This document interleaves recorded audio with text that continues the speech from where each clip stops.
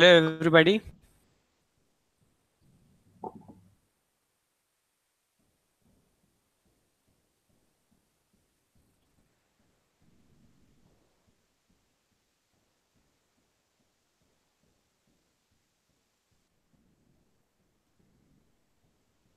Hi, Om Prakash. Good evening. We are going to get started in just few minutes. Yeah, I wonder how much delay is there from our hello to them actually getting it. There may be 5 to 10-second delay, I believe. Then we'll get started in few minutes.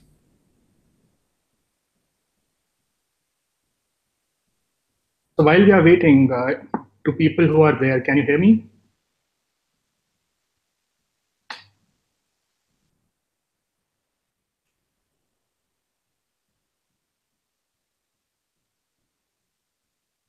Hello, Om Prakash. Are you able to hear?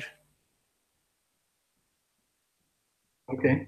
So just really quickly wanted to ask, is there something specific which you want to learn in Ember, or are you guys like new to it and just wanting to get started checking it out?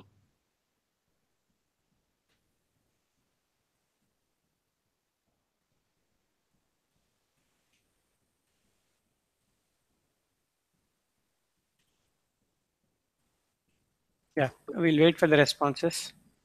Yeah. New. Yeah. So this page is new.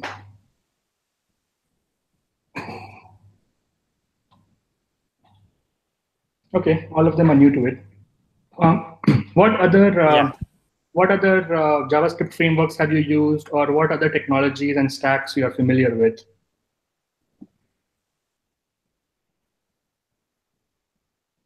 Who here is new to the concept of frameworks in general?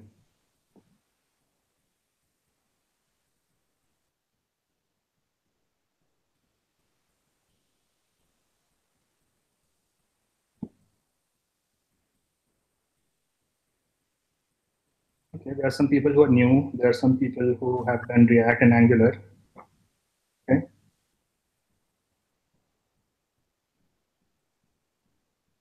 Okay. So now I know everybody here is new. Oh, there's somebody who is familiar with Ember.js. Good.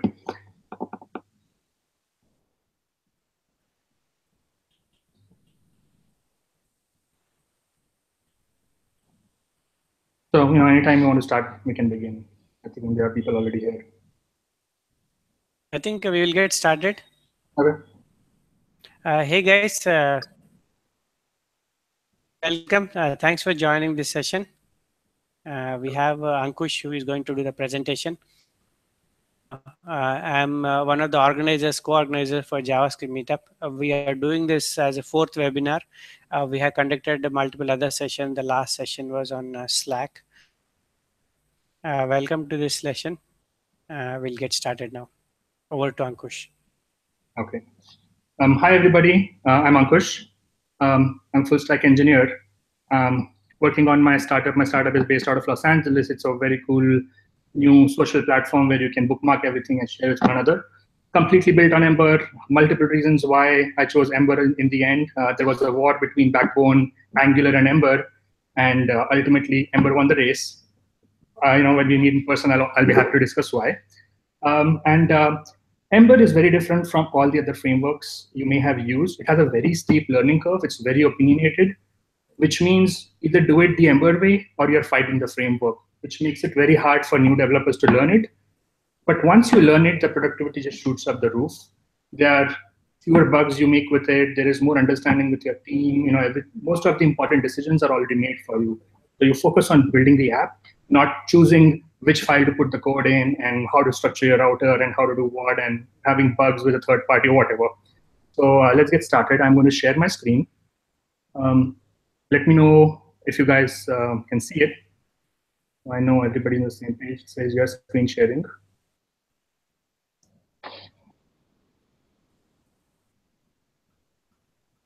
Can everybody see my screen?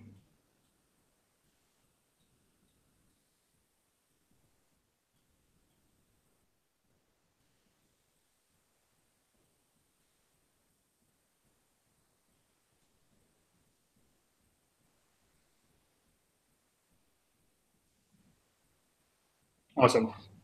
So, okay, I'm going to walk you through some of the theory first before we get to the exciting parts of coding an Ember app. So it's important to know why you choose Ember, because at first glance, Ember can be very intimidating, and that drives away a lot of developers. But people who have been in the software development world a little bit, they'll be able to appreciate what Ember has to offer and how it structures dealing with making web apps. So without further ado, let's start. So Ember touts itself as the SDK for web. Ember is basically, as we all know, it's a JavaScript framework. It's MVC based. It's not full MVC. It borrows a lot of features and functionalities from other frameworks and also from the experience of the developers who created Ember. But by and large, it's an MVC pattern. It follows an MVC pattern. It was very good for single page applications in the past. But the more it grew in adoption, the more people started seeing benefits of Ember and they wanted to use it for more and more projects. It has expanded beyond just single page applications, and now it serves a full spectrum, from mobile to like very complex, highly complex web apps with a ton of moving parts. So as of now, it's a very strong competitor in the single page application space, but within 1 year or two, you'll see how it starts dominating the mobile land as well. And we'll talk about that when we talk about future of Ember. But as I said, Ember is the SDK for web. So basically, an SDK is nothing but a set of tools that lets you create something. So in our case, Ember gives you, right out of installing it, a lot of functionality which you can use to make like really kick-ass web apps. And it needs a little bit of knowing how to do it the Ember way, or let's say the right way, in order to get the app built. Otherwise, what ends up happening is you need to know every single thing to do something in Ember. And because you don't know everything yet, which was very easy in the JavaScript land, where you had a bunch of JavaScript files, you could throw away globals, you can call any variable from anywhere and just make the app work from get-go. The downside is if you worked on big projects, you know how difficult it becomes to manage those kinds of apps where there's a bug you're trying to track down, but you can't because some other developer in some other file has used the variable with the same name and caused a bug. A lot of new frameworks are solving this problem, but Ember does it really, really well because it forces concepts on you. So if you don't follow those concepts, you can't really do those things. So why do we need an SDK for the web? So ever since web started, it never got time to sit back and unlike mobile apps, iOS, Android, where people get time to think how they are going to make their apps, where they're able to package their controllers and their services and their views and make sure the performance is very tuned. The web did not get that kind of luxury. Things ramped up very quick. You needed the HTML to quickly show the pages. Then you needed CSS for styling them. And JavaScript came to be a way to like throw up alert boxes and do like basic form functionality. And from there, JavaScript just grew. It just blew up. And then browsers had a hard time catching up. ECMAScript went to 6, where the browsers are still catching up. If you've tried to get a nice app running on Internet Explorer 8, or God forbid 7 and 6, you know what are the kind of problems we face. So yes, you can build web apps without using a framework, but it's like cutting a tree without an axe. You just shouldn't do it. So by using a framework, you keep your core sanity in check, because if you don't use a framework, you have to manage a lot of things which are boilerplate stuff. Time keeping your app in shape instead of working on the core problem your app solves, which are two very different things. So again, why do we need a framework? It's just simple. When you have everything, when you have major decisions planned out for you, you are more productive from day one. Yes, you need to know how the framework works. That's a separate question. And for that, I am here to help you out. But the more framework solves something for you, the lesser things you have to do in making your app get out there, less errors you make, more time you spend on your real app, which is the most important thing for software engineers there. This is very different from beginners whose core objective is to learn. Most of us are past that stage now. We are working at companies, we are working on our hobby projects, we are working on our startups, and we don't have time to mess around doing and solving bugs, especially with small teams. It's very important to focus on the problem we are trying to solve, the app we are making, what the app does accomplish. So let's talk about some companies which uses Ember. So as James Cal said, nobody uses Ember. And then followed with this image. So that image is from a workshop which was conducted in Ember Conference 2015. That was 2 years ago. So there's adoption in people who understand how difficult it is with web apps to make into good single page complex applications and manage them. So Ember has solved a lot of challenges, and Ember is doing really well. And yes, there are other frameworks out there, but by the end of this talk, I hope I can convince you why Ember shines where others fail. Okay, so actually, what companies use Ember? There are some of the companies you may have heard which uses Ember: Intercom, Microsoft, Netflix, LinkedIn, Kickstarter, Code School, Travis, Heroku, and there are a bunch of them which are not mentioned on this image slide, which is Apple, Sony, Yahoo, Twitch. Vine, you must have remembered, was made on Ember. And there are like a lot more companies which are slowly starting to adopt Ember. In fact, where we have our meetup, the reason why we are talking about Ember is because they want to use Ember as one of their core technologies based on the benefits it's providing us. All right, so far so good. Any questions?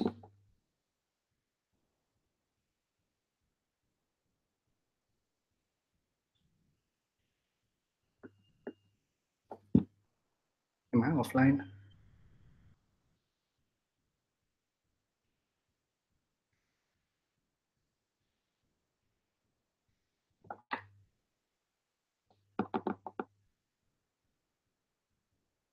Okay. Yeah, guys, just every now and then, just send something on chat so I know I'm not offline and the presentation can keep going. All right, back to the slides. So the question is, why is Ember good for single developers? So a lot of things I've already spoken about. Ember follows like very stringent, very strict practices of how you should do something.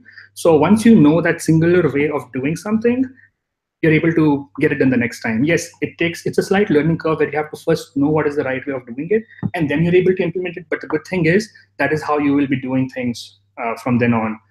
And that's really helpful because as a startup employee, as a big company, when you work on an app which you have to keep working for the next 3 years or 4 years, you don't want the APIs to change too much. You don't want the version upgrades to come out too much because you know what a pain in the ass it is to migrate to this new framework or to be left behind with an antiquated framework which is not supported. So that's a very bad choice to make, and Ember completely helps you to overcome this hurdle. So Ember has some best practices which are built in, so there are less mistakes you make. Convention over configuration, which basically means learn how to do it and do it instead of trying to find out from scratch how you want to do things. People in the React world, debate about whether to use Flux, whether to use Redux, every new technology that comes out, whether this API to use. By the time they're good in one particular third-party API, something new has come out, rendering the old one kind of obsolete. So now they have to again make a choice of how to go the new way or the old way. And then if there are two teammates who have different approaches to solving the same problem, then you have a conflict where both of them now need to sync and learn each other's way before trying to get things done. And that creates problems in the long run because then that means more time is spent on figuring out and debating how to proceed, which is not great for a company or a startup, or even as an individual employee or an individual hobbyist, where you need to spend time making your app and not debating over how to make the app. With Ember, you end up writing less of the boilerplate code. So Ember has extended from handlebars. They've come out with their own HTML bars, which is faster than before. So your HTML template, or what they call is basically a template, is much more declarative. So when you see your handlebar template or HTML bar template, you have a very good idea of what the page rendered is going to look like and where the data is going to fly in, which is very good because that means when you read your template, it's easy to test, it's easier to manage, it's easier to understand. Most of the trivial decisions Ember already makes for you. So as I've been emphasizing since the beginning of this presentation, Ember takes care of good patterns and good idioms. So you spend your time making your app solve the problem it should solve, not on solving the problem of how to build your app. And this is perhaps one of the most important points which made me choose Ember for my startup. So the people who build Ember are the very same people who use Ember in their day-to-day projects, which means that they take maintainability and code and technical debt very, very seriously. So they keep in mind long-term changes, they keep in mind code migration, they keep in mind versioning numbers, they keep in mind testing. Everything is like inbuilt into the framework itself. And this gave me reliability, and I chose Ember in 2014. So when I did that, it gave me assurance that at least for 2 years, I'll be able to stick to this framework. So but at that time, I had started fiddling around with Angular and Angular 1, and Angular 2 came out. Angular 1 had a lot of problems. Sometimes you look at Stack Overflow, it will say, hey, don't worry, just call scope, just call what will solve the problem. So a lot of things happened magically. You didn't know why. And the framework was starting to bug me. But when I was happy about Angular 2 solving those problems, there was also a caveat, which was, hey, by the way, you have to rewrite your code base. And that's not a good thing to hear, because now I'm either stuck with Angular 1 for the rest of my development cycle, or I have to choose Angular 2 with the new API and start writing my code base. So that was really painful. I didn't go that way. I waited. Ember came out with the CLI, and things were just easy after that. No, Janardhan, I'm not giving a sales pitch. It's a true story. So again, you make complicated apps, you may focus on logic, not on solving the framework problems. As I said before, all the development choices are made for you, and those choices are made by like experts in their field who take care of like rendering, performance, network issues, bugs, testing. They like spend years before implementing something. The discussions, the problem being solved, the testing, the prototyping. It's a very elaborate and very elegant approach to how they actually build things into the framework. It doesn't just happen overnight. There's like a lot of reliability onto their decisions. As a single developer, when you build your app, you don't have to worry about the long-term implications too much. Things will just work. And I have another example. I'll probably tell you later how Ember came out with new features without me having to write anything new for my code. All right. So that was just for the single developer. Now, this is the second thing which drew me towards Ember, which are the benefits you get as a company of using Ember. So the enterprise benefits, there are a lot of them. That is why big companies are starting to adopt Ember or already have adopted Ember, like LinkedIn and Yahoo. They work on the Canary version of Ember because of some of the features they need. And they're actively like investing into the framework. So first is the cost. I mean, as I said before, it's very maintainable. The API changes are so well planned that you don't have to migrate a lot of your code. Second one is prerequisite before hiring. The way how to Ember developers code is 90-95% same, and that is basically because Ember is convention over configuration, which means there is generally only one way of doing things. So both people will know from day one at your job, you can start contributing to the code. Yeah, sure, you need the domain knowledge, but when you do that, your integration into this new team is going to take you hours, not days and weeks, because you don't have to learn a new stack if you're already an Ember developer. You only need to be upgraded the domain knowledge. And now, because all teams work on the same kind of technology, there can be intra-team deployments where you can pull developers from other teams, and they'll be able to contribute your code from your day one. And the knowledge exchange becomes a lot more smooth. So, and for big enterprises, Ember always stays cutting edge. It has one of the best routers out there. And as you know, especially in the current world, URLs are the web. Anytime you get a Facebook link to a funny video, or you get an imager link, or you go to your mail, or you see a funny post on Instagram, the URL is the prime thing which decides if you're going to see a mobile view, if you're going to see a web view, if you're going to go to the app or whatever. So if your URLs don't work, if your router is not good, your experience on the web will be broken. I mean, imagine how frustrating it is if I send you a post to Facebook and you open it on your browser and it just takes you to facebook.com instead of facebook.com/post/whatever post ID. In Ember, things work from the start and it's incremental. So when something goes wrong, you can catch it much early on. And at the end of the day, one thing that we developers have to remember is the customers don't care if we use the latest and greatest if the thing doesn't work.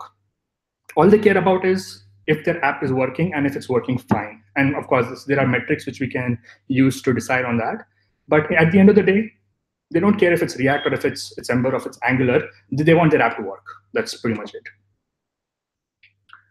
Ember tries to future-proof itself. So whatever technologies are going to become standard in future, it tries to incorporate early on and slightly and gracefully modify the developers to use it. So, it's already using ES6 modules. It has its own interpreters in between. When ES6 becomes standards, all you have to do is remove these 2 lines and the rest of the code remains the same. You have a lot of other features, Broccoli, ESLint, Live Reload, which is like, these are things which are inbuilt into Ember. This is not something you have to like bring in from outside as a third party add-on. These are things which comes built into Ember, so you have to use them. And yes, that is a problem for a lot of developers because they don't like the idea of being forced to do things a certain way. But hey, there are productivity benefits of being forced to do things a certain way. Ember is also really big on testing. Every time you generate a new controller or you generate a new template or you generate a new component, it immediately creates a test for it. So you don't go, hey, you know what, let me just make the app today and tomorrow I'm going to go and write the test, which never happens. So the test is created right then and there. And then now since it exists, it's in your best interest to go and fix stuff there. And by the way, that test also comes preloaded with a little bit of code of its own. So if you mess something up in your actual template code or your controller code, it starts throwing off warnings and errors. And Ember comes out with its own Ember inspector. So as I said before, stability without stagnation, because Ember keeps on track with whatever are the current offerings by other frameworks and it incorporates it into themselves. It's really useful and really the assurance which you get that I will not be left behind, that if I don't choose Ember today, if I choose some other framework, I'll be up and greatest with the newest feature. It's really powerful when you know your app is going to stay in market for 3 years, 5 years, X number of years. Ember team also provides you with code mods. Whenever there are like changes which will require a lot of lines of codes to be changed, they give you a code mod, you run it, automatically changes everything for you. You don't have to do anything on your own. So recently they started incorporating the JavaScript modules API, which is basically, before this, if you had the Ember framework, it came bundled as one entire package. And so most of the times, the developers didn't use everything the framework had to offer. So you had to download the full framework file, and then you could run the code, run your app. Now what they're doing is they split their framework into different modules. And at the end of the compile phase or the transpilation phase, they will see what parts of the modules you're not using, and they will remove it. So it's called tree shaking, if people are familiar with that. And what that will do is it will make your framework size a lot smaller, and smaller means less network calls on your client's device, smaller size of package, major benefits. And to use that, Ember team provides their own code mod. The great community, there are add-ons for things which you want to use, which are built by other people, you can share them with one another using add-ons. This is pretty standard now in frameworks, and testing is built in. Add-ons have their own site where you can find different kinds of add-ons for use. I'm going to show you a few examples of them. Testing is built in, so all you have to do is go to your local host. They give you a particular domain. Those tests run automatically, so you don't have to like make a complicated configuration in order to test your code. So those were the enterprise benefits. So people still here? I know it's a little boring, but now we're going to get into fun stuff where we're going to learn Ember. I'm going to show you a few sample things you can do with Ember, and then the other 2 things are really small, so we'll be done pretty quick after the code examples.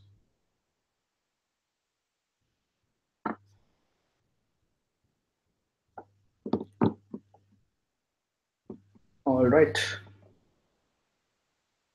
Cool, everybody's still here. Okay.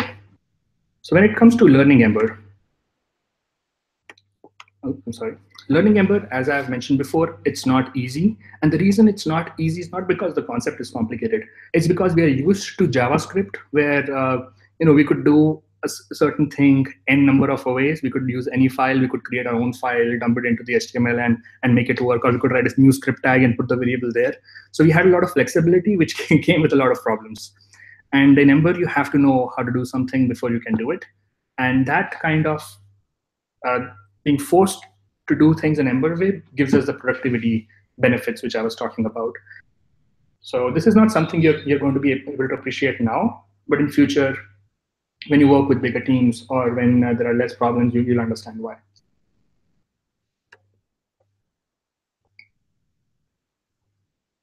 So I'm going to now talk to you about how basically an Ember app works. So as I said, URLs is basically now the web. In fact, it was always the web, but now it's more web than before.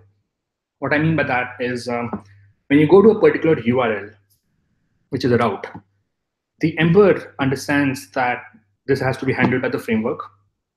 So what it does is it loads the data which is required for that particular URL you are on. So if you go to facebook.com, it has to load your news feed. If you go to facebook.com/post/some ID, it has to just load the video content and the comments of that post. It doesn't care about anything else. So understanding what data to load on what URL or what route is very important.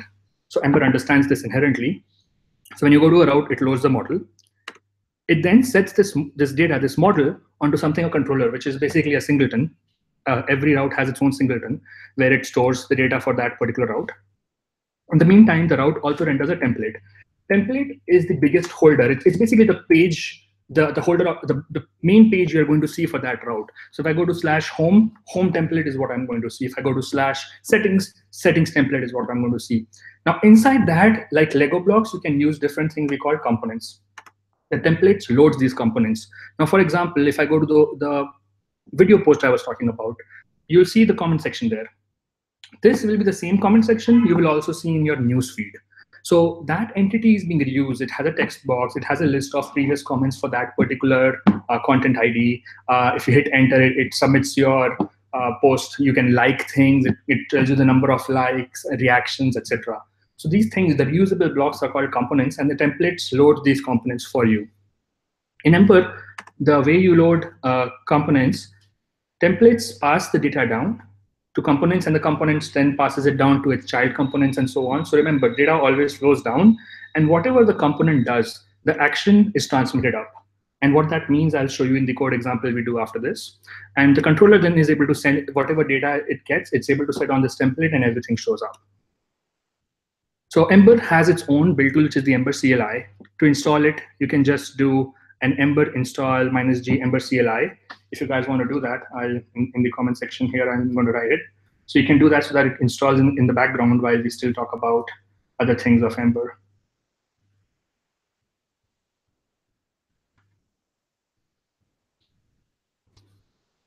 Oh man, it got auto-corrected to norm instead of npm. Sorry about that.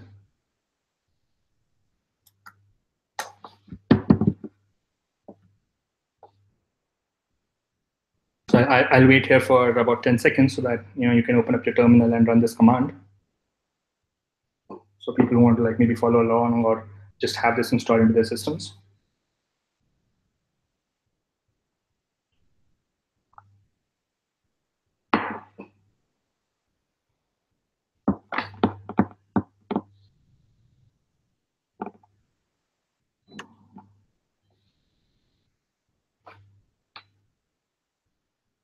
There are a lot of concepts of Ember.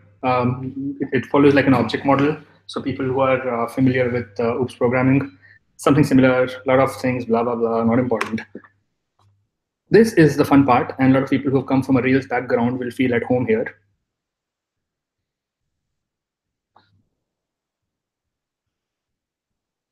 Okay, so I've just asked a question from route, which will render first, a template or a controller? So these things happen, I believe it's the controller which gets set, and because its controller has to deal a lot with promises, because the model has asynchronous nature built in because of Ember data, as things happen there, in the second run loop, the template is being formed. So they happen concurrently.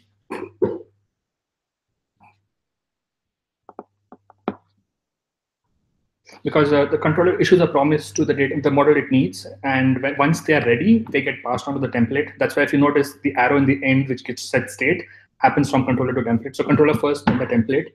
But for the user, they happen at the same time. So coming to the project structure of Ember, people who have worked on Rails, it's very similar. So you have your app, you have your different components, you have your controllers, you have your helpers. They're all neatly bundled into their respective folders. As I spoke about, the good thing about Ember is that they stay there. You cannot have a helper sitting in the routes. Just won't work. It will have to be inside the helpers folder and with a particular format. Styles, templates, application code, app, coding stuff. I'll show you an example of what it looks like. Okay, now the readability of Ember templates is something which was very important. They didn't want a lot of logic to be there in the templates, because if your declarative syntax starts becoming imperative, it breaks the nature of your web apps, and that's not a good thing to do to your developers. So this is a simple example of what templates look like in Ember. So if you notice, they're basically almost like your HTML nodes. So if you want to render the name of the person, hello, strong, first name, last name. So whatever goes in the double square braces is something to do with Ember. Usually, single words refer to helpers, and it refers to variables, which comes from the controller. If you have something with a hyphen, that is generally a component, because they want to distinguish a rendering component from a variable name. They follow that notation. So a component will have to have a dash in it somewhere. It's a hyphen. It's a standard. It's a convention. So you cannot have a component named modal. It'll have to be something like modal-dialog or modal-box or dialog-box. The hyphen has to be there. The corresponding controller there has the first name, has the last name. When you run this app, it'll just basically show you hello. For all purposes, it looks like this. The name gets replaced there immediately.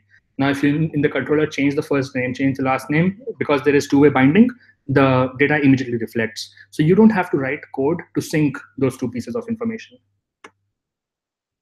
There are certain conditionals. By conditionals, I mean, if you have a variable named person or is person or something like that, you can decide what message to show based on what is the value of that variable. You can use else if statements as well, simple things too. As I spoke about, components are reusable blocks. So for example, the comment section is a reusable block. You want it in your post, you want it in your video, you want it in your news feed, you even might want it in your status bar. And they have their own context. They store their own information. They get help from their parents. Whatever they do, they can manage independently. Okay, so now we'll take a small break. By small break, I mean it's not going to be theory anymore. What we are going to do is I'm going to build a sample Ember app. So what I want is the templating is based on Handlebar.js. Yes, it is based on Handlebar.js. Ember team created their own version called the HTML bars, which is 30 to 35% faster in rendering than the handlebars. And because it's tightly integrated into Ember, because Ember understands, because Ember are the one who created in the first place, the coupling of how the framework works with HTML bars is really, really good. Which is different when you use a third-party API and you play the game on their rules. Here, the whole framework as a whole box is made to work absolutely fine with one another. So, okay, so let's do the demo.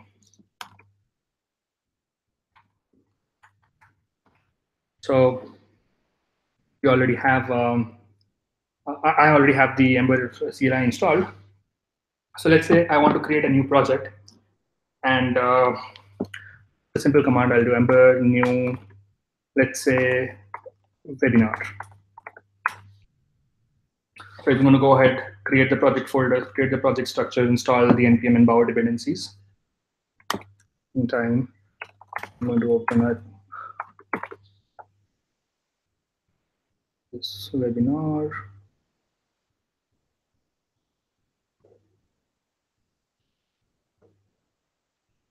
So webinar, the project structure is pretty straightforward. You have app, you have config, node modules you don't have to worry about. Anything which you want to access as a resource, like an image or an audio file or something of that sort, goes into the public folder. You have all your tests which go inside the tests, which I spoke about. Vendor is where you put third-party API code, something like Moment, Lodash.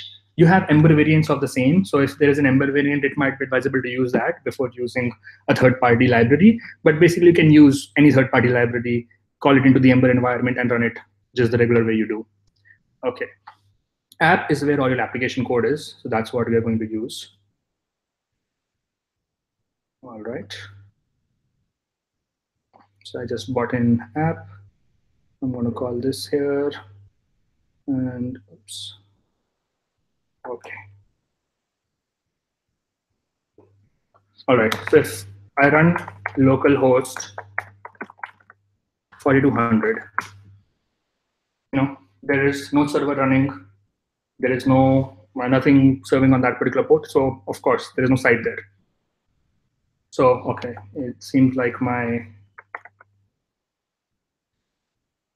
I have a question here. If I pass an object to component and modify the object, then does it affect the base object and controller?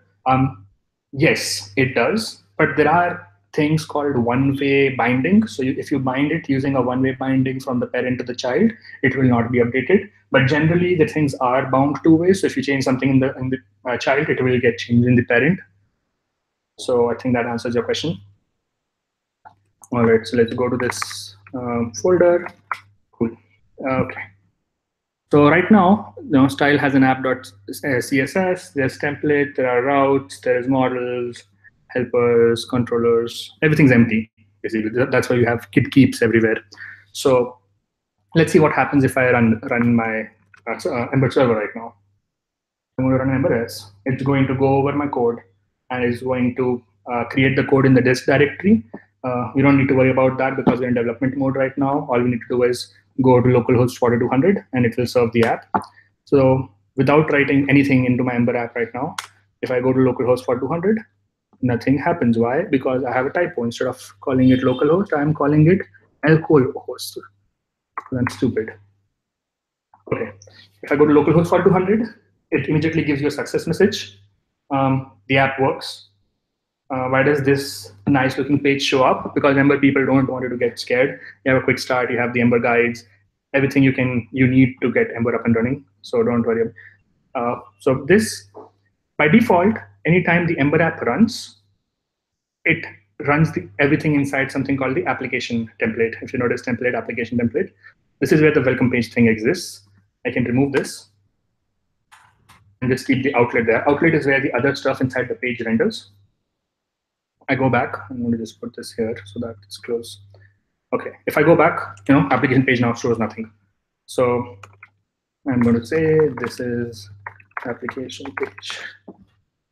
And boom, it shows up immediately. Live reload is something built natively into Ember. I didn't have to install anything for it.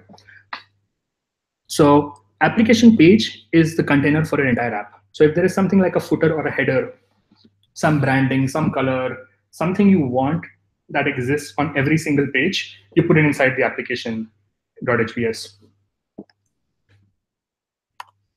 For our purpose, this is fine. We can just leave application.hvs as it is. And now we can create our own pages. So let's start by creating our index page. So to create anything, you say Ember generate. So right now I want to create a route. I want to say, hey, I want a particular route to exist, and that is my index route, something which I go to the first. So I have router.js. So if you notice right now, the map lines 9 to 10 has nothing because the app doesn't have any URLs available to it. It's just got created. So I say, hey, by default, always have an index route. So if you notice now, it creates an index.js, which is the route, whatever happened inside the route. And then you also have the template, what that route shows when you go to it.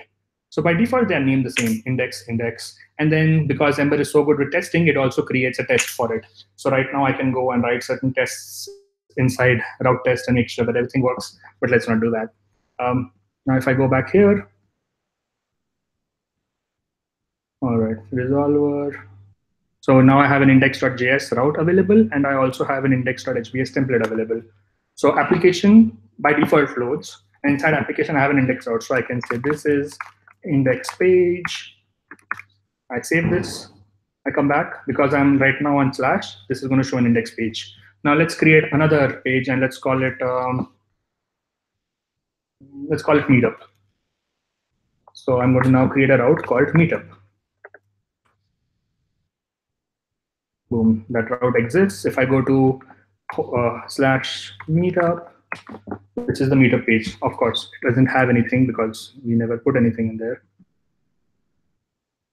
So index doesn't need a route, but Meetup needs a route to understand explicitly what it is. Inside this Meetup, I have this Meetup template. So quickly, can I have a few names? So I have Om Prakash, Ani Grahi. Am I spelling it right?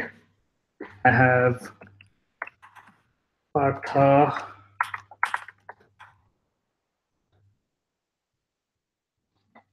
Murthy. Okay, then I have Arkantos Tien. I don't know what Tien's for. Rahul Gupta. Any other names I should mention? I'll put my name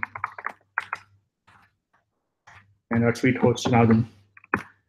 Okay, nothing. It just puts everything together because we haven't put any tags. We just thrown normal text onto a web page. So we're going to use this data as we proceed. So this is my routes. Now the thing is, I need to hold this data somewhere. So these kind of data usually comes from a backend somewhere. It gets loaded into your persistence layer on your app, into your cache, and then gets shown. But for simple purposes, we're just going to like make it from the controller. So right now we have to first go ahead and create a controller which is going to hold the data. If you don't create controllers yourself, by default, internally Ember creates one for you. But because we want to extend the functionality and have our own data inside of it, we have to generate it ourselves. So right now I'm generating a controller for the Meetup page so that I can store this data into it, and we'll take it from there. Okay, so I'm going to take these names out of the HTML and get it into the controller. So I can say names. No, I need an array.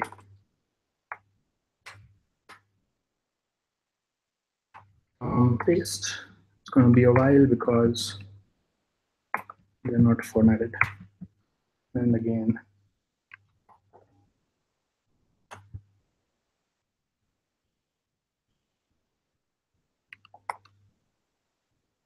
which version of Ember are you using? So I think I'm using 2.16.2. What version of Ember did it load for you? If you go to the CLI and you say Ember -v, it will tell you what is the Ember version it's been using, what's the node, and all the details. So just let me know what version of Ember CLI installed for you. Anything above 1.13 is the same for our purposes.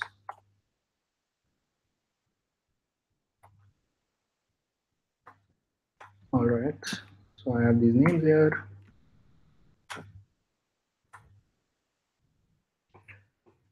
Cool. What I'm going to do is I'm also going to say Meetup name. Let's say this is JS Bengaluru Meetup. So I've put two things. I put an array and I also put a meetup name inside of my app for now. I just want one variable out there. I can say meetup name, and Ember knows. Oh, that. So this is also a good thing about Ember, by the way. If you make errors, when you go to view them, it won't fail silently. It will throw this big ass error onto your face saying, hey, you have an error, go fix it. And it tries to help you out where the error is. So I can see between line 8 and 9 after Ankush, I have not put a comma, and that is why it's complaining. So I'm going to go put a comma here, and it should work. So now it immediately says, hey, JS Bengaluru Meetup. Okay. So now that this is here, what we are going to do is let's style the page a little bit. So if you want to style something, you have this folder called styles, which has app.css. Inside this, you can make multiple files and import them. Excuse me. So let's start with making a body color. What should I make it? Background color, let's say gray. So everything becomes gray instantly. There's hot preload.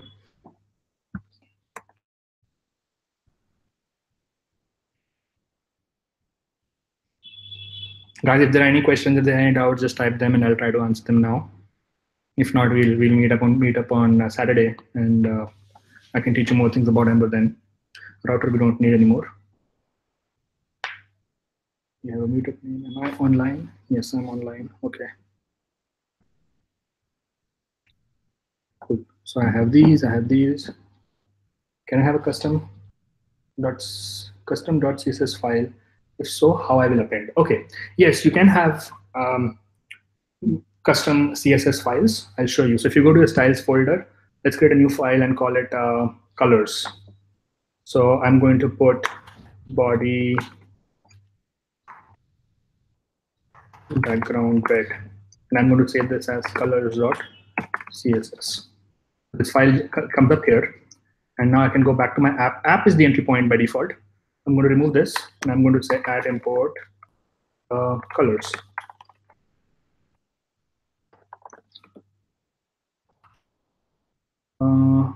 No, this is not SAS, so I'll have to put .css. Boom. Yeah, that's the ugly red. So I had a custom named file called colors where I was able to put everything that belonged to that particular color, and it worked. In routes will come all controllers, and in templates will come all templates or HTML file. Routes will come all controllers. Right. No, oh, sorry. No, see, routes doesn't have. I wish. Let me see if I can zoom it. Is my screen getting zoomed for you also?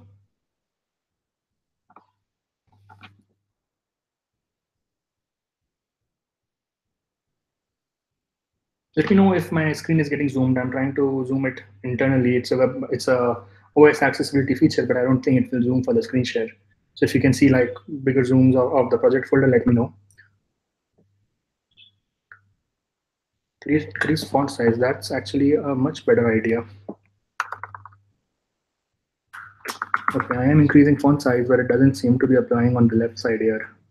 View, sidebar, no, layout, preferences, settings, yeah, font size.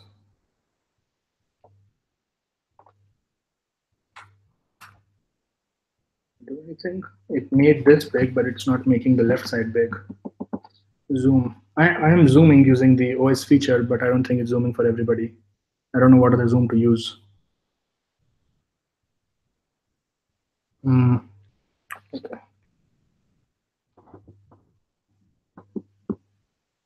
Yeah. So back to the question. So controllers. There's a controller folder here, which has. I'm going to close most of the folder so it's easier to understand. The templates folder will have the templates. Styles will have the styling. There's a global styling. There is also component level styling, which I'll teach you how to use. Routes will have the routes, which is what happens when a route is loaded. Models will have the data, how different models are going to look like. Now, we're not going to get into that now. Helpers are helping functions like, when I put currency and the number, display it with the proper symbol. Or if I put a number, round it. Or if I put a date, seconds ago, 7 seconds ago, something like that. So helpers, you put raw data in and it gives you formatted viewable data out. Controllers is where you have the controllers. I only created a controller for Meetup page, which is basically, I just wrote this center part and everything else was written by the Ember framework. And then you have components, which we haven't worked with right now.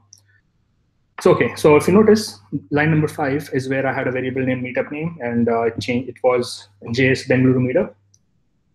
And in my template, meetup.hbs, I'm going to remove the outlet for now so you don't get confused. Oops. Sorry. Okay. So if I just render, I say our meetup page name is, and then I give a break, and I go back. I'm going to get rid of this red if you don't mind. It's driving me nuts. So I'll go to colors, background. I'm going to change to white. All right. No, why should we do this? We should go back here to our app page. In our HTML, say font size 30 pixels. Yeah, that's better. So if you notice, this comes from our controller right now. Let's go ahead and create something simple. So I'm going to close the route. We're not going to use routes very much. I'm going to create a simple button here. It says click.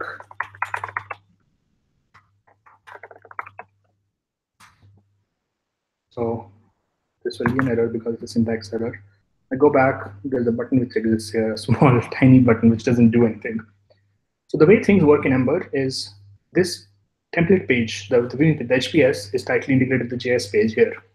So if you want to do certain things, you have to declare something called the action hash. So let's name this button was clicked and my button. This was one quick example. I declared a function which is basically an action called button was clicked. When you click it, something happens. So I go back here. Inside this, I can add as an attribute an action and give it that name. So we can immediately guess what happens.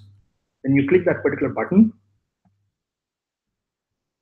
this action will be initiated, which will be whatever function call was made in this JavaScript file, which basically alerts on my button. So I go back here, I click it, and it works. So it keeps your logic very separate from the UI action you wanted to do, and you immediately know how they are associated. The Meetup page is linked to the Meetup.js page. But let's do something even cool. When we do this, what we want is you're going to say this dot set whatever was name of my meetup to a new value. So I'm going to say this dot meetup, and let's call it Bengaluru is the best. Right? So we're basically so get and set is Ember 101. The reason why you don't just say this dot meetup name is because when you change the variable, you want the bindings to also change everywhere. So this variable could have been called in 10 different places.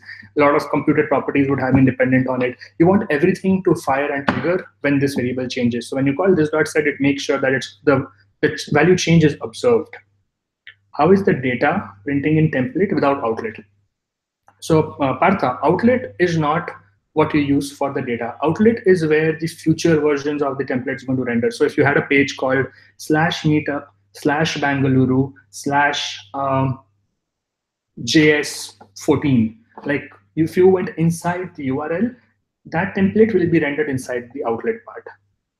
So imagine you have a big folder, which is /meetup. Inside that, you have a smaller folder which changes based on where in the meetup you are at.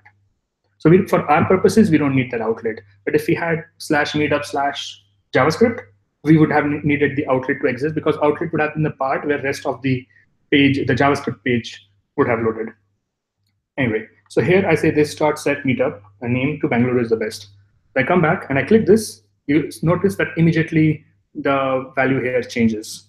So again, I click it, it sets the variable to its new name because it's bound to the UI automatically. It changes here within an instant. Now you can do more things with rendering. So what I can do is I can make this button disappear if button was clicked. So you have Ember conditional. So I can say if is button hidden.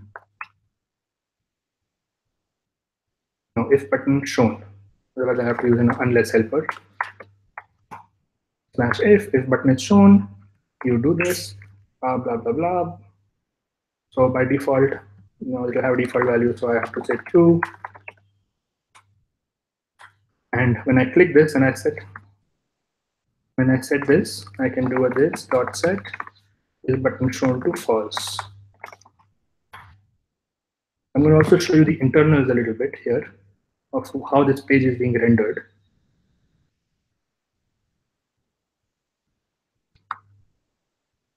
Okay, so inside Ember is creating this page from scratch. So this is where the outline of the page is. It assigns a random ID to it called Ember 230, which is an Ember view. This is the template path which we wrote. And because button has an action to it, it's associated an ID with it. So something needs to happen when you click it.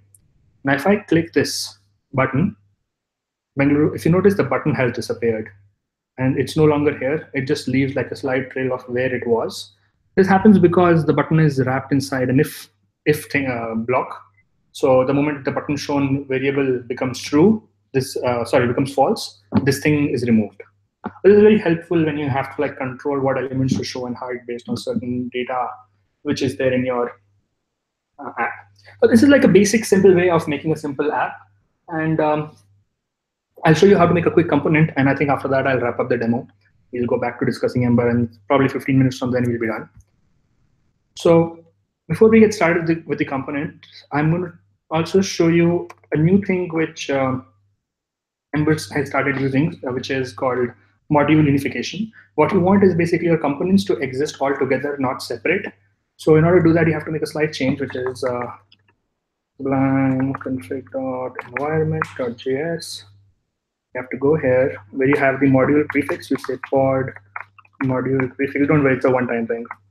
You say webinar/pods. So what I'm telling Ember is, hey, I'm going to now keep all my components together in this new folder called pods. No, it's not a new file. It's a new folder, pods. But before this, if you create a component, it'll put the template file in one folder and the behavior file in another.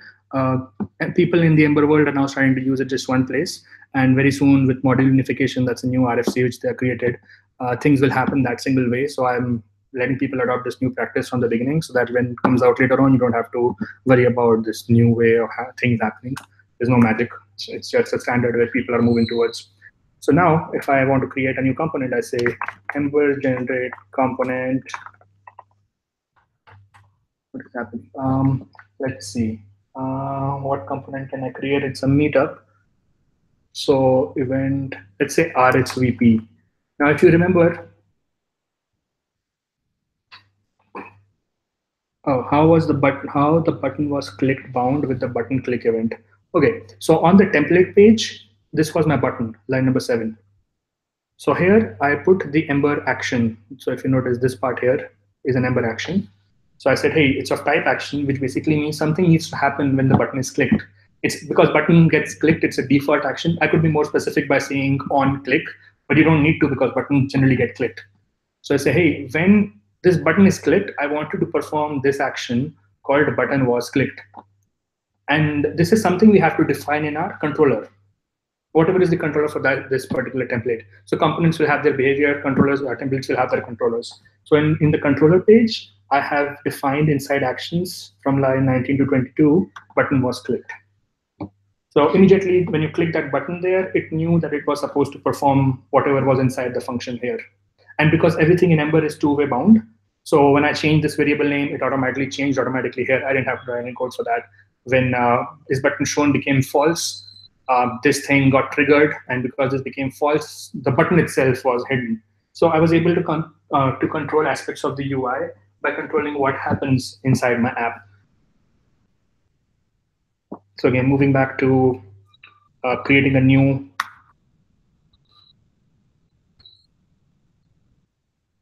component. Now we're going to make components. Components are the reusable blocks. So I'm going to say Ember generate component. Let's say when we RSVP on different events, let's make a like component. Anything which we make on our meetup page, we want to be able to like. If it's an event, if it's a comment, if it's a profile picture of somebody, if it's a title which somebody has posted, anything we want to just like. And this component is going to be literally everywhere, so we don't want to write the same code over and over. So we're going to make it into a component. So I'm going to call it a like component. Now, can somebody tell me why this component cannot be named? Why will this not work?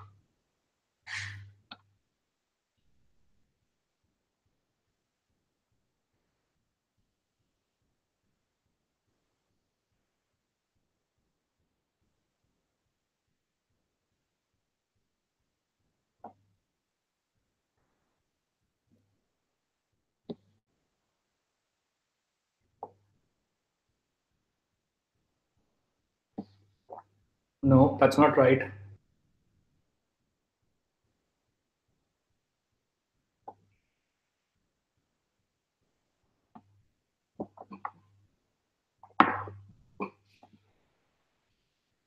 Okay, how about now? If I name it like this will still not work. Why is that? And this cannot be a predefined word, hopefully.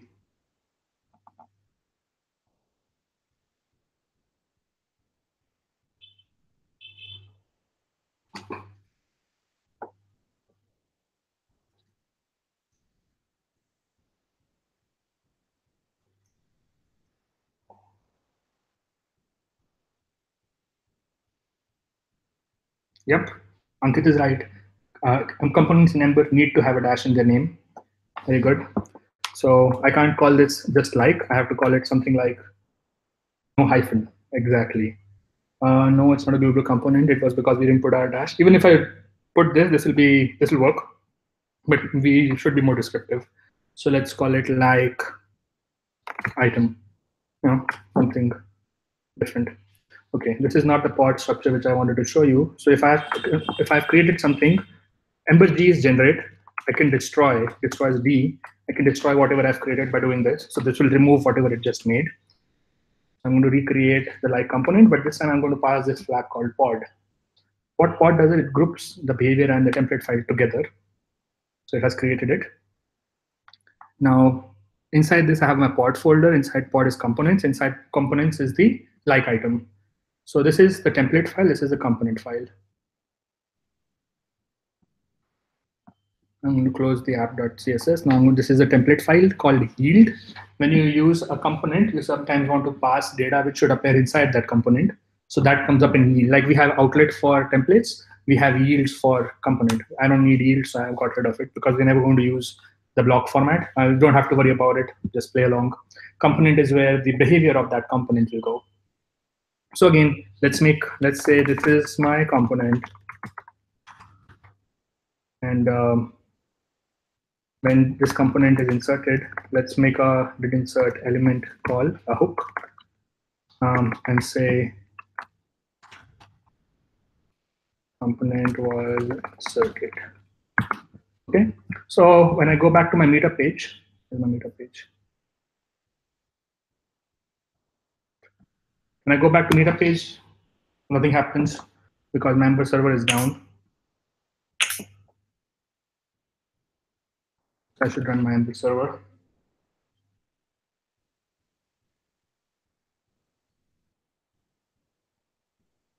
All right, server is running again. Can go back. The page works, but the component is nowhere here. I'm going to reduce a few things on the page so we can focus on what's more important. So I'm going to remove this. I've commented it out. And now we're going to call our component here. So to call the component, it's the same thing. I have to call it by its name. So it was called like item. My component is now rendered. And because it was rendered immediately, it also called the action it was supposed to call when it renders. So component was inserted, immediately popped up, and it says this is my component. But I'm going to hide the button also. You don't need it. So I'm just going to show you what rendering components look like. This is my component. So basically, the component is a small part which has gotten rendered inside the page. Well, maybe we should have this back so we know.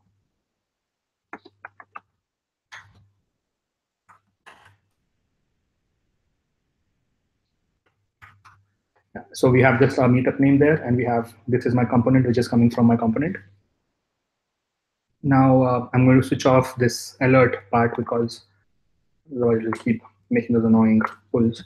I don't need this did insert. It's just one of the hooks which the component offers. There is one hook called will destroy component, which runs when you destroy the component. So if you have any cleanup to do, you can put it inside there. I can put in a click event, which says I was clicked. If you click whatever is the component, it will run. Now if I go back, if I click it, I was clicked shows up. So you can do different things, but let's do something more interesting. I'm going to stop the server again. Now we're going to work with something called Ember add-ons. So these are third-party or sometimes from the Ember official team. There are additional functionality which you can use in your Ember. So one thing is if you want, so right now our template file and our component is together.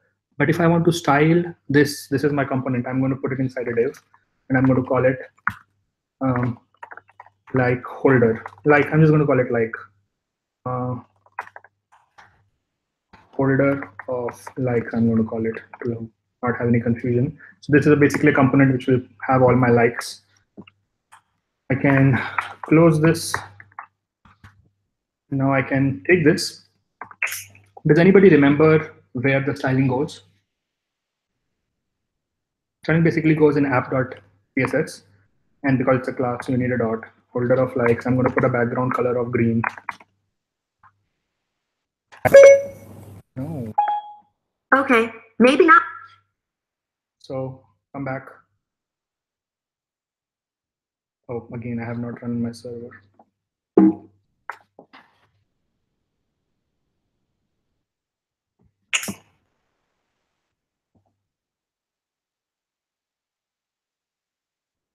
So Green is the component which comes in from something else. I'll show you. If I go to my index page, which is slash, there is nothing there. It just says this is an index page. So right now what I'm going to do is I'm also going to go to my index template, which was in templates index.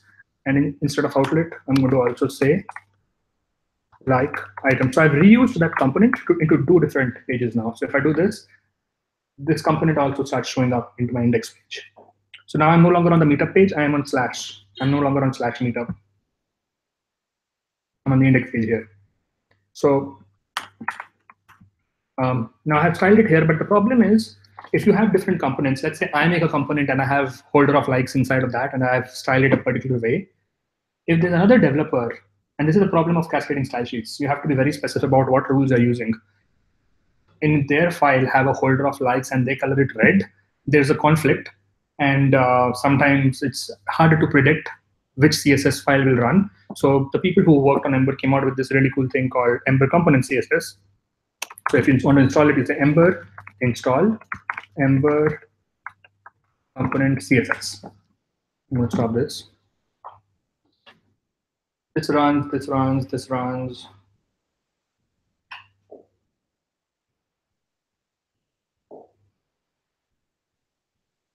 Cool, so it's installed. I'm going to run my server again, because when you install certain add-ons, you should rerun your server so that the new things can take effect.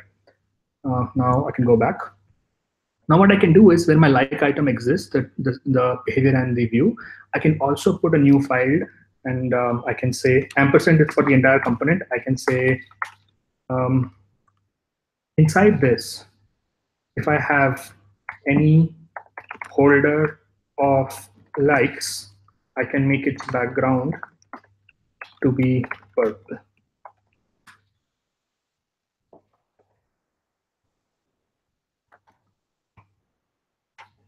I can call it styles.css. Go back here. Oh, I messed something up. Why did I mess something up?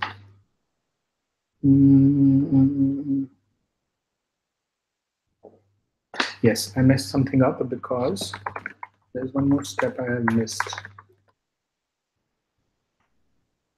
I think I'm supposed to go and import pod styles into my main. Pod styles is missing. Yes. I have to import this. So nothing, there's a small step in CSS file. I have to go here and in the top say import pod styles. So that whatever the pod give out is also rendered by the page here. It still doesn't work. Holder of likes. What am I missing? Remove this, remove this. Ground color.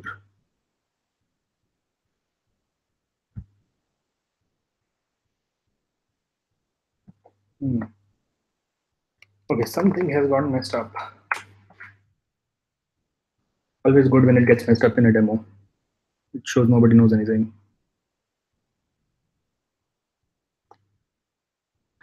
Dot holder of likes, background color, styles.css, import pod. Move from here.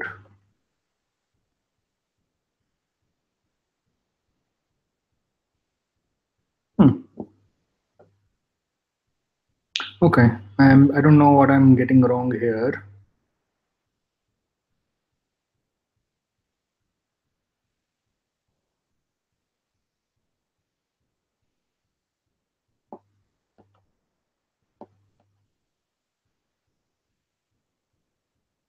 Okay, something's not working. I'll figure out what went wrong and let you guys know. But basically what this allows you to do is it now allows you to put the styles file with your template and your component. And this entire folder, so if I want, I'll show you what it looks like in the Finder. So I'm going to, so I have my app. Inside my app, I have my pods. So inside pods components. So I can now, once I'm ready with this component, let's say I am working on this independently from other teams. You know, imagine you're a big company and you have multiple components you're working on. I can move this entire folder and give it to somebody, and because it has its own context, it has its own behavior, own template, own styling, it doesn't get affected by other people's code. So it becomes its own bulletproof component. You pass data down, it's going to throw back actions. So I'm going to quickly show you how we can also like make the like button do certain things. So holder of like, let's say, has a button. Let's call it like. And oops. What this is going to do is it's going to action, same thing, action button clicked. Okay. And this has component.js. Instead of click, I'm going to let this, I'm going to change this. I'm going to put it in the actions hash. Button click. I'm going to say actions, which is the hash. All actions will exist in this.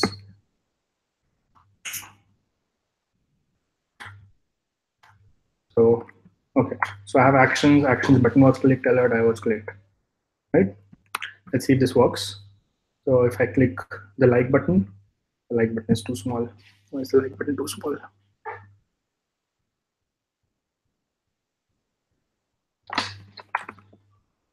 Anyway, now sometimes what needs to happen is the component needs to handle things differently. Show error message. Alert. I am the controller. Meetup error. So I've made this new action which is called show error message inside of our Meetup controller. So this has to be passed into the like item. So the way to do that is we name, let's say, error message equals action show error message. So show error message belongs to this controller. So what's going to happen is it's going to get passed into the like item as an error message action. If these things don't make sense to you now, don't worry about it. Once you start, as I said, Ember, you need to know how things work a certain way. Once you know why this happens, or once you know how this happens, you won't have to worry about this in future. So anyway, what basically I'm doing is I'm passing controller's function to the component. The component doesn't know how to handle this because it doesn't know the full context. So what the controller is going to say, hey, you know, when you show that error message, yeah, I want you to do this when that happens. So you're able to call a parent function, which is called actions up. A parent function is called from inside of a child. So I'll show you what that looks like. So when this happens, instead of saying a template, the button is clicked. When the button is clicked, instead of saying alert, I was clicked, it says this dot get. So remember, when we passed it inside the component, we called it error message. So it's a, hey, when you, so this dot get error message, we get that entire function which the controller has. And because to call a controller, you use parentheses. So you're going to call that function. See what happens when I click this now. So I'm going to remove this. When I click the like button, it says this dot get is not a function of. There is an error. Okay, the reason why this is an error is this is the Meetup page. If you go to the index page, we haven't passed an error message here. And since we haven't passed an error message here, when we click it, it tries to get something it doesn't have. If I go to /meetup, the same button there, and I click like, calls a function in the controller. So if you notice, this is a message we wrote inside the controller. The controller passed data down, and because the actions were linked, when an action was triggered inside of the component, it came up all the back up. It's called action bubbling. It came all the back up to the controller. So multiple people can now the people who are handling the controller know the logic they want to implement. The people handling the logic of component will work on that, and they can then connect it using actions and data, and the things will just flawlessly work. So that's basically a small walkthrough of how different components, and so you can see how we have like segregated our code in nice little fashion. So like item, you know, something which is very specific handles its own code itself without worrying about how it should bubble up.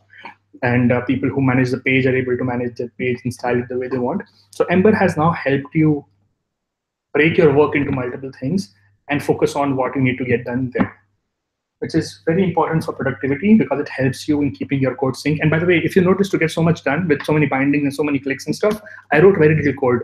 this is 2 lines of code, this is 4 lines of code here, this is some data here, okay, 10 and 26 lines of code. So not a whole lot. These are like small snippets of templates which I wanted to use. I didn't have to write head, body, HTML, header, nothing. I just started immediately focusing on, okay, my component is this section, it should have a div and a button, and I put it in. I didn't have to worry about constraints. I didn't have to worry about where it gets rendered. I just had to make it. So any questions, just feel free to ask them here. Otherwise, we can proceed. Let me know what you want to do. I have like a tons of things I can show you in demo, but for that, we need a bigger session, and that's what we're going to do in the workshop on Saturday. If you're interested in like learning more and actually doing it yourself, then please come up on Saturday.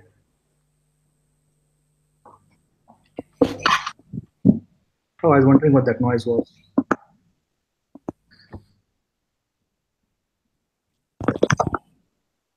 Hey, folks. Thanks for joining. What I'll do is I'll just take 5 minutes to brief about the Meetup group, and also give some details in terms of contribute and share knowledge. Let me share my screen.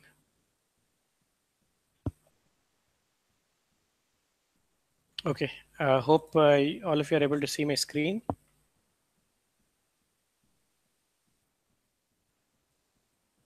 Ankush, are you able to see the screen? Huh?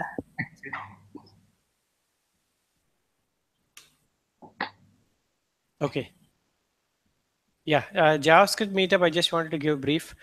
We have this meetup is full of volunteers. It is run 100% free, where it's a not-for-profit group. Our main aim is to share knowledge, bring techies together, and then build a community where we have the, we want the knowledge sharing to happen, and also probably build code that makes a difference in day-to-day life. We have a bunch of volunteers, as you see here in alphabetical order. I have listed all the volunteers who make a difference. They do contributions in terms of being a moderator, suggesting new things, and also building this whole community. They do that, and we also have repeat speakers who have been talking on various topics. Naveen and Nrusinga Patro, they have given several sessions in our meetups, and we also have special participants who attend almost all the meetups that we conducted till date, and they also give constant feedback to us. We have supporters. While we are 100% free, we also need space. We need the meetup.com fees to be paid on a monthly basis or quarterly basis. So we have the founding team, is a code ops. They are services as well as the training, and also organize conferences. We have skewcode.com. Skewcode.com are located out of BTM layout. They give us space whenever we conduct webinars, and Mithun is a very active member who support this community, and he had done last time a session on Slack overview, and how to join and how to contribute using the Slack tool, because we are moving away from WhatsApp. Yeah. The third one is a recent entry, in Tide Space. They are located out of JP Nagar. They have been willing to give the space and also arrange for the venue, and also the facility in terms of snacks and other things going forward for conducting our meetups. That helps us, going out of just the outer ring road where we conduct a lot of meetups in person, to JP Nagar, which is the other side. Next, as I mentioned, is a platform for web enthusiasts, not just JavaScript, but we also cover various areas. We are expanding beyond the JavaScript and JavaScript frameworks, share knowledge, and contribute towards code that makes a difference. So if you feel that you have code which can be reused by others, please share it. We have modes in which you can share things with other members here. Our solar system, though it is centered towards JavaScript, but we are open to JavaScript frameworks. And as I mentioned, we are going beyond, where we start doing topics which are web apps as well as app development going forward. Where can you find us? I think we are a large group. We are around 3,400 plus members. Most of our registrations, or the entry into this meetup, happens through meetup.com group. You can go to this URL. Slowly we are coming out of the Bangalore as a keyword, because we feel we are expanding beyond the boundaries of Bangalore. We want to be more a virtual community. So we renamed ourselves last month JavaScript Meetup. You can join Slack. Slack is a very active group. We are right now around 450 members, and we are growing day in, day out. And we also see a lot of quality contributions, people posting in terms of whether it is jobs, whether it is queries and a day-to-day work related. There's a good active community. There are a good bunch of volunteers who help us out for any kind of issues that we face. Easiest way to join the group is tinyurl.com/JS Meetup Slack. You can go there and then you can join the group. We have the YouTube channel. You're probably seeing this from the YouTube channel. Subscribe to that, and if you are more keen, you are away from Bangalore and you more like to attend webinars from the convenience of your home or mobile, you can always join the group and get notifications of upcoming webinars. As I mentioned, we want to be a community who is a bunch of coders interested. If you have code that can be reused by others, you want something to be tried and tested by others, please post it to GitHub. We have a JS Meetup BLR as an account, and we will certainly invite others to code review it and also use the code what you're bringing. Upcoming next topic is we have people interested in terms of Chrome extensions. We have a speaker, Debashish, who will be doing the session, and we also are expecting probably the next meetup sometime in December to be on Chrome extensions. But as and when we decide and share, I will send across to everyone else. That's it for now. If you have something else, please let me know. Help out.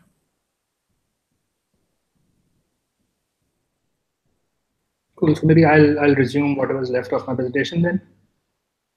Oh, sure. Oh, sorry. I think I thought I was just it was done. Sorry for that. Yeah. Oh, okay. Okay. Go ahead. All right. Can you guys see my screen?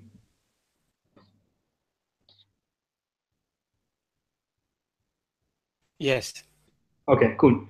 So that was a quick demo of what and how Ember is structured, and we'll do more when we meet up at the meetup.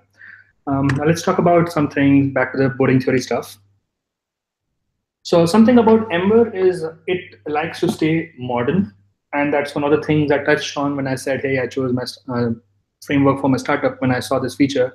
So this was in when React had claimed in its conference that it had beaten Ember in terms of speed, and it like had these convoluted use cases where it showed that Ember performance was messing up, and it was like, look at us, we are so fast. First of all, it wasn't a complete out of the box solution. Then you have to still pick and choose so many things you wanted to work. And even now, it's not a complete solution. Sure, there is Webpack, sure, there is Redux router, sure, there is other stuff. But at the end, you have to like kind of piece them together, and it's a pain. Ember created their own templating engine, Glimmer.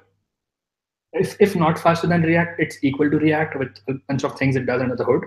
And in order to use this new template, you had to make no change in lines of code you had.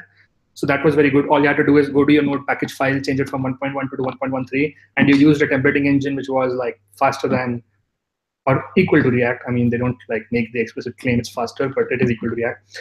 And yeah, it's very nice to get these new features without having to do anything. It's really good. So the question is, why is it so important to worry about new features coming out? So when I don't know how many people were there on Angular 1 and then moved to 2 and then 3 and into 4, but every time a new version of Angular comes out, you have to make a lot of changes. 1 to 2 was painful, and that is not something you want to do as a developer. When you're a developer, when the new versions come out, there becomes a choice. Code base so I can use these new features, or do I stay stuck to this old version of code? And if I'm on Ember 1.13, do I stay on 1.13, not use the features of 2 because I can't upgrade? That's not good. That's a bad choice to make, because as a developer, you should have the flexibility of moving to the new framework without having to do a lot of debt work. You shouldn't like be just wasting time in migrating. I mean, for some people it's fun, but it's ultimately a waste of time. It's a waste of time to you, to the company, and you can solve a lot more problems if you didn't have to worry about this. So security and features is something you need, and you don't want to rewrite your code base. Ember just excels at this. The people who write Ember, who wrote Ember, are very particular that the maintainability has to be super good. They scratch their own itch, has to say. So they come out with the best practices to migrate. So things which are going to go out of style for reasons, they explain why, be it performance, be it legacy, be it because new features are out in the browser or some features in the browser have been deprecated, which by the way, some people also provide you polyfills for. So if there's a feature which you really use, which shouldn't be used because they have their reason and you want to use them, there are ways of doing it. But they make it difficult for you to do. They make it difficult for you to adopt old stuff. Um, Things which are going to get deprecated in future are given like warnings way in advance. So it's not like, hey, look at me, I'm Angular 4. There's so many new things I have. Oh, you have to read your code base. No, nothing is a surprise. It's all known. You have all the time in the world to change it. And because Ember is so good in managing its supportability, there are also LTS versions, long-term support versions of the Ember. So for companies, they can stick to a particular version and know that for the next 2 years, it's going to be continually supported. So that kind of assurance in building your app or product out is very nice, having the LTS support out with you. And when a new version comes out which requires some changes, migration instructions are very straightforward, up and front. They tell you why, how, and what of things, and they try to automate it for you. So as I said, when they wanted to use the new JavaScript API modules in 2.16 instead of 2.15, 2.15, and 2.16, they give you a code mod. So you install the code mod, you run it on your code, and boom, it just changes everything for you. All this in the app, if you've noticed, these neat little things, import controller from Ember controller, and I'm not using more of them, but they happen automatically now. Before this wasn't the case. Before it would by default import everything. They automatically now break it for you, and they retroactively apply it to your older code base. That's very nice. And Ember constantly borrows from other frameworks. As I said, when React came out and the way React was doing things, Ember did take it as an inspiration and implement that in its own templating engine to make it faster. And this was in 2015. Since then, they have really made the framework a lot better than before. So now comes the part where Ember is heading. So as I spoke to you before, Ember as a framework, if you wanted to run, it came as a bundled package. If you were just using the templates of Ember, you're not using controllers, services, any of the other stuff, that code was still there because Ember was built that way. But that's no longer the case. They're breaking their code into different modules. They're doing tree shaking. So they'll only ship the part of Ember framework which you are using, not the entire ecosystem.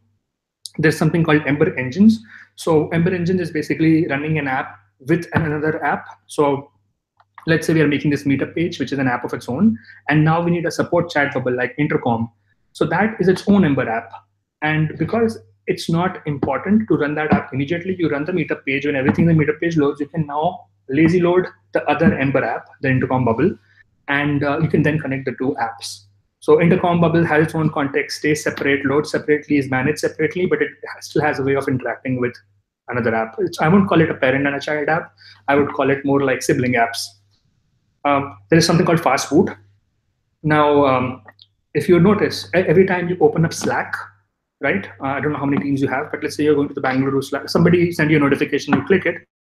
So by default, the container of the Slack first loads. There's a long loading time, then it loads the channels, then the channel or the person gets loaded, then the old messages are loaded with the new message, and then you navigate to the new message. So you waste a whole lot of time in order to reach that notification which you just got. And that slows things, that breaks the experience. The same thing happens on Facebook. If you notice Facebook, when it loads, the background gets loaded.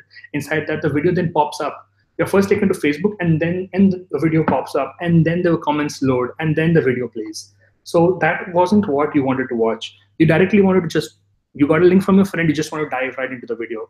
So that is basically, it's following the route, right? It's following facebook.com/ whatever is the home of the Facebook app, then /post/video/video number/comment number. So it's doing everything step by step. Until the previous step is not loaded, it can't go to the next one. But fast boot is a technology wherein you render your app on the server side. So people who have not so powerful devices, they are on mobile.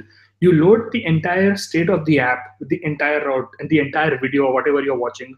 You load it as HTML, send it to the client, and then the rest of the app loads. So when you click that link, there is no loading spinner which you see. The app just loads for you instantly into the video you watched, and instantly into the chat message you wanted to read, instantly in the comment you wanted to see posted. So this recently got 1.0. It's becoming very good. It's called server-side rendering, very helpful, very useful. You'll see it. Incremental hydration is a similar concept where for mobile, it makes sure that things are loaded in a way so when you scroll, there are no jitters, everything at a 60 FPS performance. The phone app is just smooth and slick to use. So Ember has focused on all these new things which are coming up. Fast boot, you can give it a try. I mean, not important now. Ember engines, again, the same thing.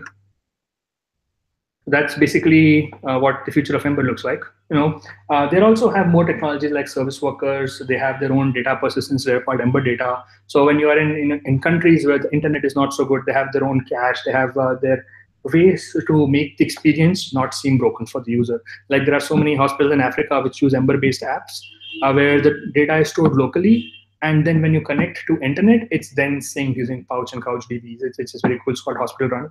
There are like a bunch of things which the framework can do for you or help you do. So that's basically what I have. And any questions you have and any discussions you want to do, let's do it. And thank you.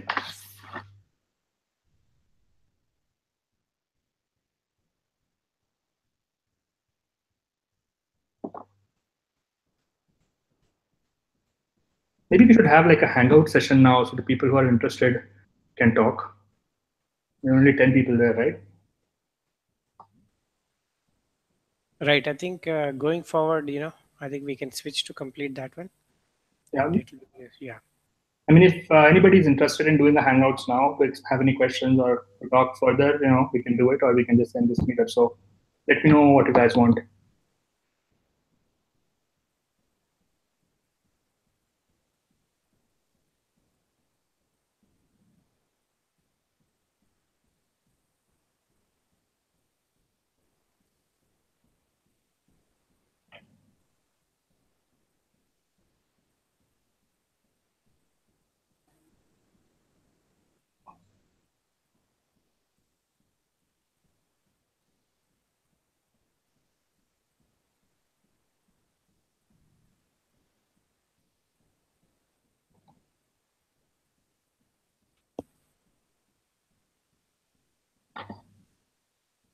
Any comments in the window? I'm just checking.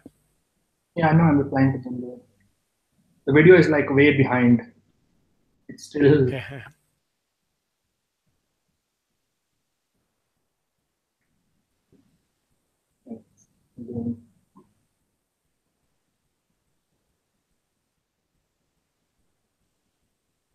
Okay, I think I'm going to close this and stop screen sharing now.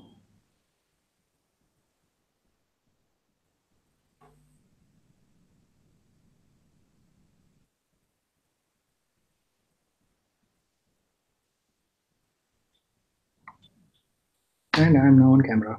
Cool. Okay. I think if somebody has further questions, you can continue on Slack. Okay. Joining Slack is easy. You can just probably I'll just give the URL. It's tinyurl.com/JS Meetup Slack, and we can continue the question and answers offline.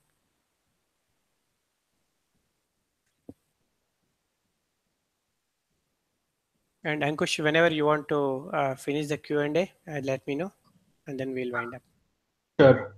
We can stop this live stream and we can just do the chat and go back on Slack. Okay. Okay. Thanks everybody for joining late evening on today. Thank you very much. Bye. Thanks everybody. Bye. See you soon. Bye. Bye.